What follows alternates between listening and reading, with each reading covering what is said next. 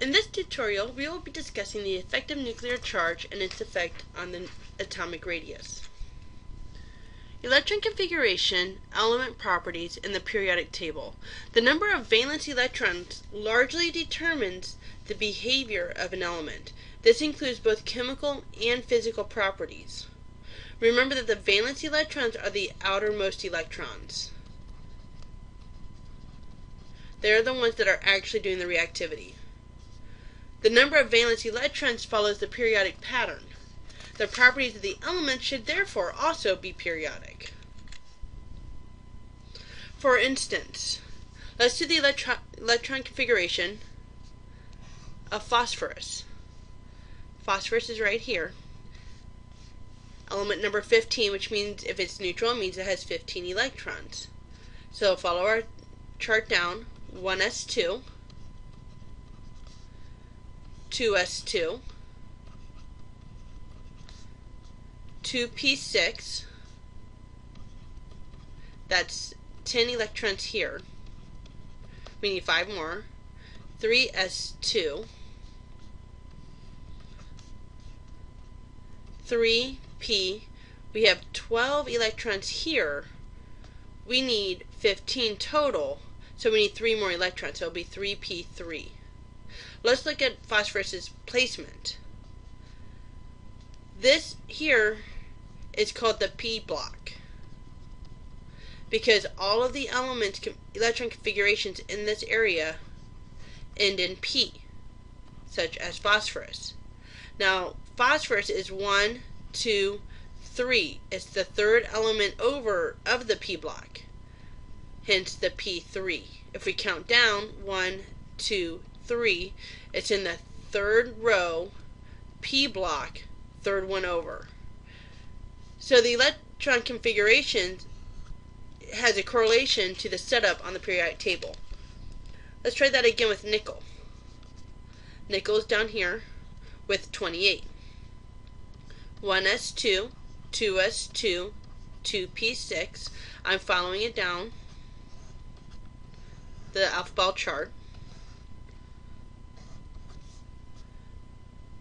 3s2, this is 10, now we have 12, we're trying to get to 28. We're at 3s2, we go back up to 3p6, we now have 18, 4s2 first, that's 20. We need 8 more. We go back up to 3d10, but we only need 8. So this here is actually called the D block. Nickel is in the D block, meaning its last one ends in D. 1, 2, 3, 4, 5, 6, 7, 8. It's the 8th one over in the D block. Now remember from our previous tutorial, 1, 2, 3, 4, it starts on the D block starts on the 4th level rather than the 3rd level because 4s2 is actually more stable than 3d, which is why it's written 4s2 3d8 and not the other way around. That's how it's entering the orbitals. So as a result, they've lowered the block 1 level to correspond with the energy levels. So there is a correlation between the electron configuration and the block in the periodic table. This is the S block, so all of these will end in S. This is the P block, all of these will end in P, the D block, and at the very bottom is the F block. Now let's talk about the effective nuclear charge, which is often called Z effective.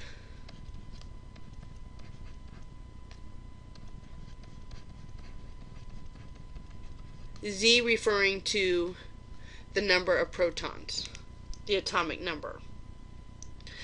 This is the pull or the force an electron feels from the nucleus. So this is the positive-negative interaction. It's the attraction between the two. The closer the electrons are to the nucleus, the greater they feel the pull on the electrons. So the more of the proton positive-negative interaction that they feel, the opposites attract that they feel until they get pulled in tighter. The greater the Z effective, the more tightly the electrons are held and the more energy needed to remove those electrons. Electrons located farthest from the nucleus, which are the valence shell electrons, experience the least amount of Z effective of that atom. Z effective explains the reason that periodic properties and trends of the elements occur. So in general, if we're looking at the periodic table, here's just a generic picture of the periodic table. It increases as you go across the periods. It increases from left to right. And it decreases as you go down, meaning it's increasing, if we reverse that, as we go up. So the more we go diagonally towards fluorine, the greater the Z effective is going to be. So let's look at that a little bit deeper. The Z effective increases across the period, going left and right, left to the right, owing to incomplete shielding by the inner electrons in atomic orbitals. So in other words, the electrons are surrounding the nucleus, and they're shielding the outside electrons from that pull from the protons. However, as you go from left to right, that amount of shielding that's occurring gets smaller and smaller.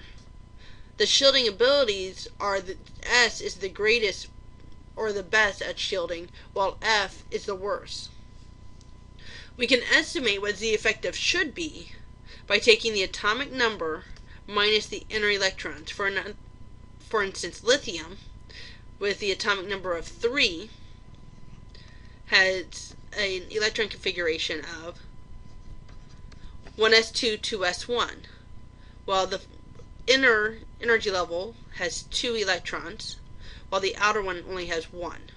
So 3 minus 2, this is what we should be feeling. However, that's not necessarily the case all the time. If we look at this, lithium, boron, carbon, nitrogen, oxygen, on the periodic table, these are the electrons, or these are the atoms up here on the top. Boron, carbon, nitrogen, oxygen, fluorine. Technically, when we actually do the math of what it should feel, it should all be 1. But the number increases as we go from left to right. It increases as you go across the period due to the ineffective shielding of the atomic orbitals, the subshells, within the period. The values observed are different than predicted values. The reason is the shielding abilities of the atomic orbitals or subshells are worse as you go from left to right. So this has a direct effect on the atomic radius, meaning that the more that the outer electrons, the valence electrons, feel, so here's the nucleus, here's the electrons, the more that the electrons at the very, very end actually feel the protons, the more it's going to be squeezed in. So it's no surprise that the upper right-hand corner would be the smaller atoms, with the exception of helium and hydrogen, which only have 1 energy level. Notice that the general trend is not 100% true, but the general trend is that the closer you get to fluorine and neon, the smaller it gets, because you're feeling more of that Z effective, the effective nuclear charge, and it pulls it in. So there is a relationship here. The radii, the size, increases going down a group due to the Z effective being less. As electrons are added to the different levels or the shells, farther from the nucleus, there's a less attraction by the protons to the nucleus to the orbiting electrons. The radii size decreases going across the period from left to right because the effective is increasing. the ineffective shielding of the orbitals, resulting in the increase in attraction by protons in the nucleus to the orbiting electrons. So once you get into the upper right hand corner, everything starts getting smaller as you get closer to there.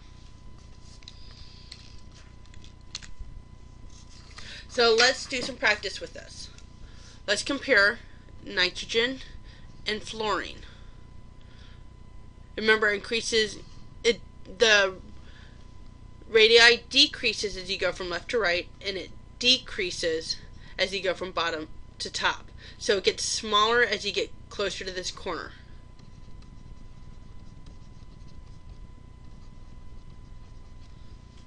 So nitrogen and fluorine, since fluorine is more to the right, nitrogen is going to be larger. Make sure you read your questions very carefully. Carbon and germanium. This is more towards the top, even though they're in the same row. Therefore, carbon is going to be smaller, germanium is going to be larger. Boron or aluminum, same ordeal. Boron is closer to the top. So boron is going to be smaller, aluminum is going to be larger. And then finally, lithium and potassium. Lithium is further up, so that means lithium is going to be smaller, while potassium is larger. And this explains the effective nuclear charge and that relationship to the trend of atomic radius.